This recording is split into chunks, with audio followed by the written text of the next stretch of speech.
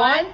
We are back again for another words and phrases for the day, and you are watching Native Tongue, the show where we can learn the 6 major dialects and languages of Isabela de Basilan. And you're with us. I am Yen. And I am Chan. In this series, we're going to learn how to say words and phrases in Sama Bangingi.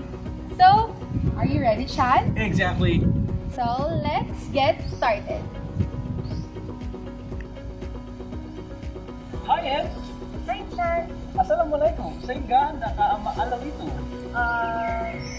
English, please. Okay. Yen, live in Isabela de Basilan. You have to learn at least one mother tongue. Well, you're right with that. But what was that you said earlier?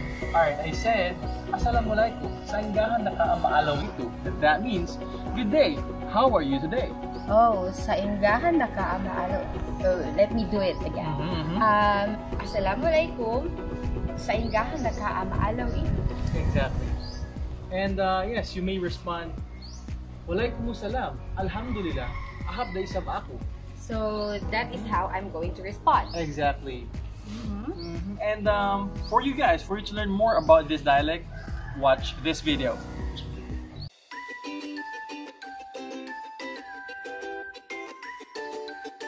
Just like any other Muslims, we, Sama Bangingih, use the Islamic greetings to anyone by saying Assalamu alaikum, which means peace be with you. And it is responded by saying Waalaikumussalam, means peace be with you too. Immediately after, when you are meeting with someone you're familiar with, you may continue by asking Sainggahan na ka maalawitu, means how are you today? And you may respond by Alhamdulillah ahap da ako, means thank you, I am fine. That's it for Sama Bangingih video. Easy, right? Yes, it's easy, Chan. Do you want to try that again? Well, let's do it. Alright. Assalamualaikum. Sainggahan na ka maalawitu. Waalaikumsalam. Alhamdulillah. HAPIsabela. Wow, you are really learning.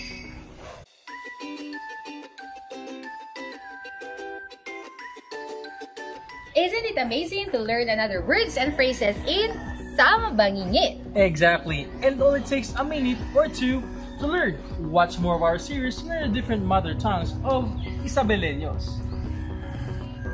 Wasalam, amay naku. Wait, another word in Sama Bangingih? Yes, but I already said wasalam, amay naku, so now I'm leaving. Bye! Wasalam, amay na kami.